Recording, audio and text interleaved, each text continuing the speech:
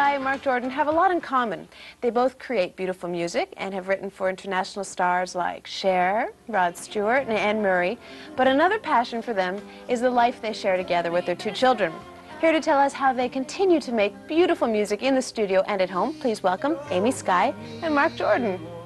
Hi. So my friends are on my show with me. This is unbelievable. Okay, so let's brag. Tell me about all the big shot covers you have, because people might not know you. People know what covers are? Yeah. Okay, tell them. They're not blankets. What are they? They're when artists record songs that you've written. Okay, so give me a few. What are some of the big ones? Well, Rod Stewart is the big one. And what's the song? Rhythm of My Heart. Sing a couple lines. Oh, the rhythm of my heart is beating like a drum. Very original lyric. Rolling off my tongue.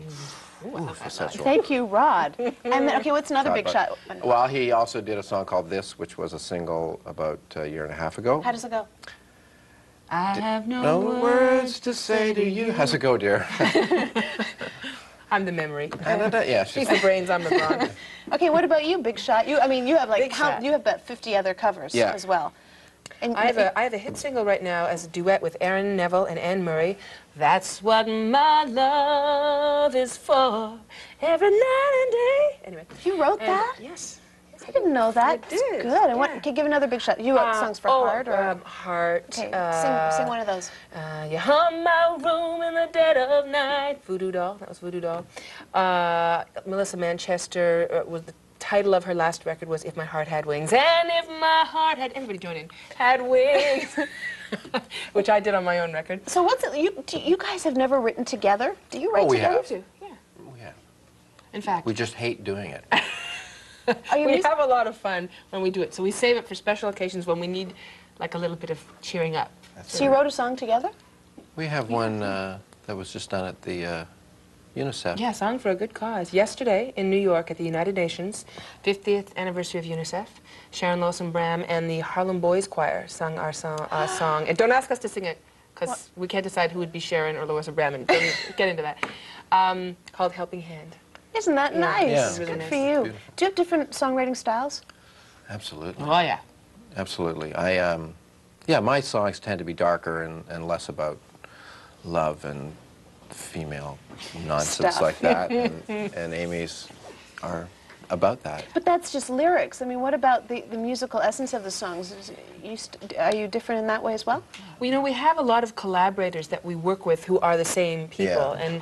and sometimes stylistically, you know, there's a resemblance. But I think what distinguishes Marc's songs and mine are he is one of the few writers today that writes wonderfully visual lyrics. Marc paints pictures with his lyrics, very descriptive, and he writes more about the external world, and I write more about the internal world. Now, what I think is very interesting is when I met you, it was about 3 years ago, right? And you had just had your second baby. Yes. And you were saying, "Oh, I'm really fat," and you were way heavier. You're going, "I'm fat. This is not really what I'm like at all." We're not talking about this on television. You said, "I'm not like this at all," That's and true. I mean, you're back to your fighting weight now and everything, but your life really changed for you because you were like groovy chick around LA, living in LA, you knew all the big shots. And then I was fat chick around Toronto. I mean, your life totally changed. You became Having a children mother. is difficult. You know, it takes its toll. What happened? You got to tell us Tell what me what happened. happened, dear. Tell me what happened to me. Well, with which one? Each one is a saga. Well, Our first tell a little child, well, the of first each. baby, Amy, you know, What, fell apart? kind of fell apart afterwards. She had postpartum depression, Yeah, it was tough. and I also had a postpartum depression. That's something we have in common, actually. Yeah. But what made you so depressed? You know, depression is not really the right word. Shock? Shock. It's been referred to as a positive disintegration. Everything changes, with your first child particularly. I mean, it can happen with any child, but our whole world changed. I mean, we went from being groovy couple around LA to like sad couple with baby. Can't go out. Yeah, staying at home. And you know, it was also just coincidentally a very difficult time in our careers. In the music business, it's a real roller coaster. You go up and you go down, and Zoe arrived at a very down time for us, and just a lot of life events, and she was born on my 30th birthday. This is baby number one. Baby number one, yeah.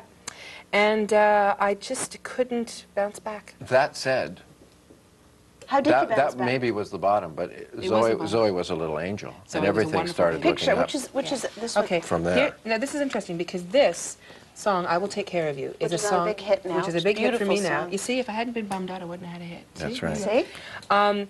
She was born on my 30th birthday, on September 24th, and that was the inspiration for this song, "I Will Take Care of You," because when she was born, even in, well, actually, I wrote the song much later, I realized, you know, life is a circle, and we pass everything from generation to generation.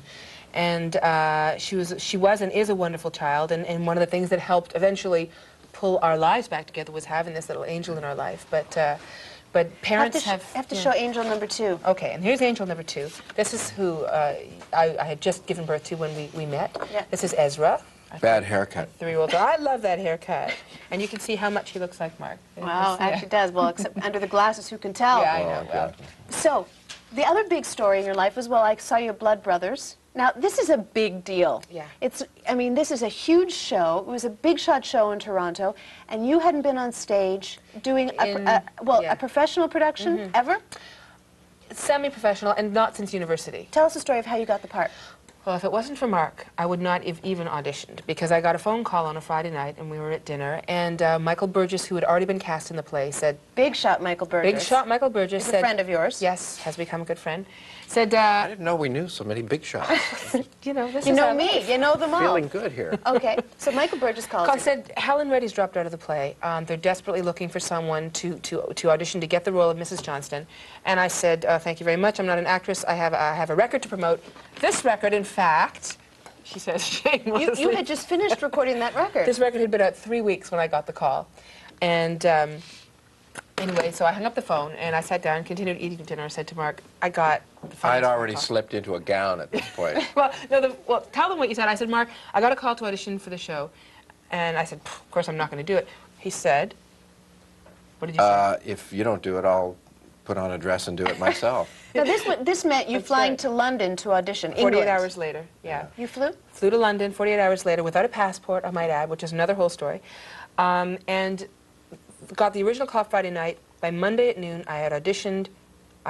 Got the part, and at 1 o'clock was being measured for a costume and learning my script. And I was like, whoa, what So happened? again, your life changed because you were working every night. What about the kids? Suddenly, Dad has to take care of. I went into another spiraling depression. Yeah, that was Mark's second.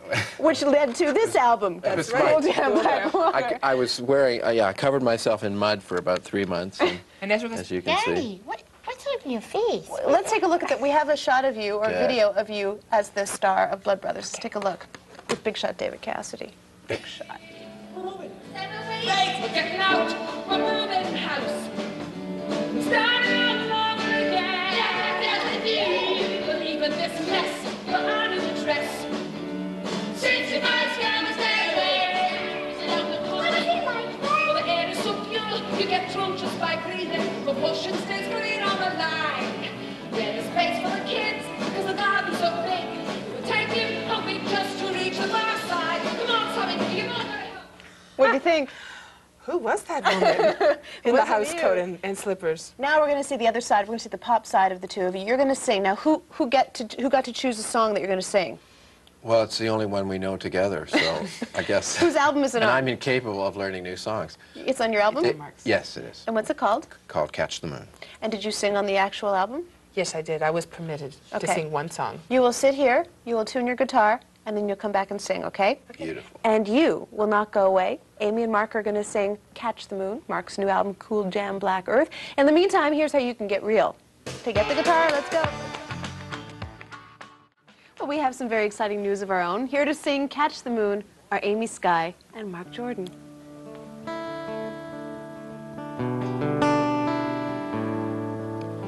Time goes by on the parallel, on the streets of fire. Hey, yeah, yeah, yeah. Burning songs on my dark hallway, echo now through the never, and your life becomes just a ritual. It's so obvious to the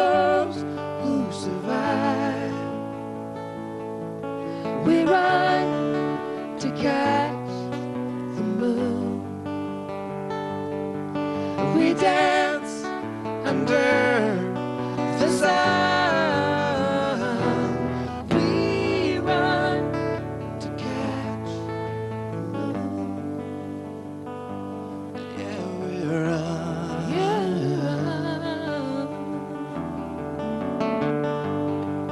we run.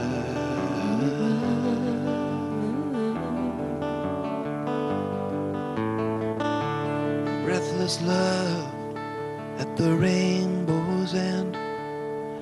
Do the gods look down? Hey, yeah. Look back now from this vantage point to your innocence. Hey, yeah. And your life becomes just a ritual. It's so obvious to those who survive. We run to catch the moon. We dance under the sun. We run to catch the moon. Yeah, we run.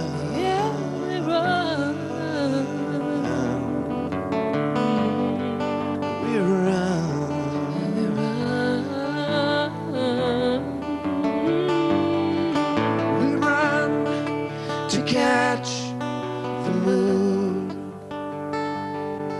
We dance under the sun. We run to catch the moon. Yeah, we run.